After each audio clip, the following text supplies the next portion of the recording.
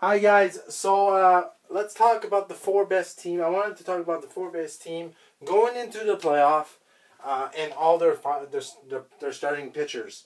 So let's get into fourth place here.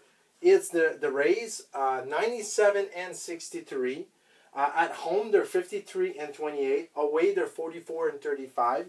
I put the September because it's actually really important. In September they're 15 and 11. So a good September, but not one of the best. So hey, starting pitcher for the Rays, Zach Eflin with 16 and 8 record, 3.50 ERA, and 186 strikeouts.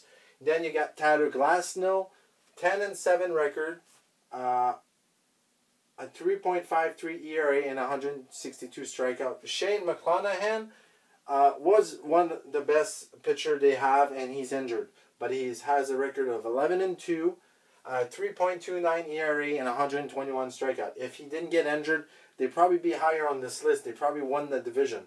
But he got injured. So Taj Bradley after that, 5 and 8 record, a 5.56 ERA, 129 strikeouts. Zach Littrell did a few games here in starting pitch-up.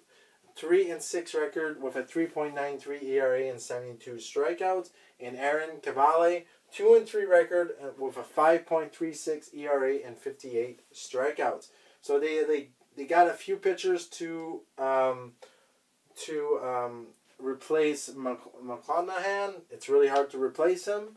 But let's say how the Rays, they have at least 2 good pitchers to go in the playoffs. So that's not really great. We'll see if Shane can come back and then maybe even it up. But we'll see how far the Rays go in the playoff. Then you got the Dodgers, 99 and 61. They're probably going to get to 100 before the season's over. There's only 2 games left, but I think they can get there. 53 wins and 28 loss. On the road, 46 and 33. September, 16 and 11. That's the second best here. Starting pitcher, Clayton Kershaw, 13 and 4 record, 2.42 ERA with 132 strikeouts. Bobby Miller, 11 and 4 record, 3.89 ERA with 115 strikeout. Julio Arias, 11 and 8 record, 4.60 ERA, 117 strikeouts. So you get 3 pitchers over 10 wins. That is really good. Tony Gonsolin, he's injured though, 8 and 5 record, 4.98 ERA with 82 strikeouts.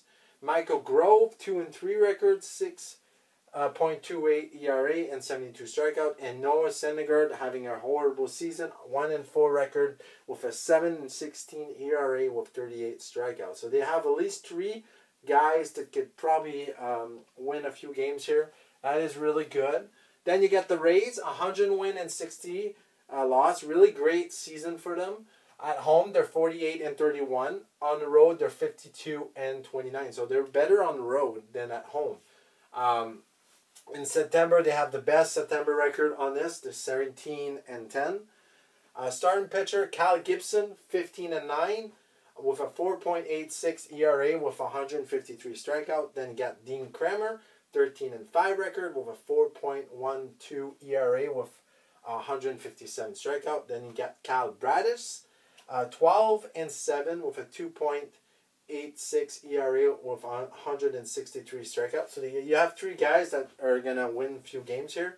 Grayson Rodriguez, 7 and 4 record with a 4.35 ERA with 129 strikeout. Tyler Wells, 7 and 6 record with a 3.67 ERA with 114 strikeout. And then Cole Irving, 1 and 4 record, 4.54 ERA with 67 strikeout.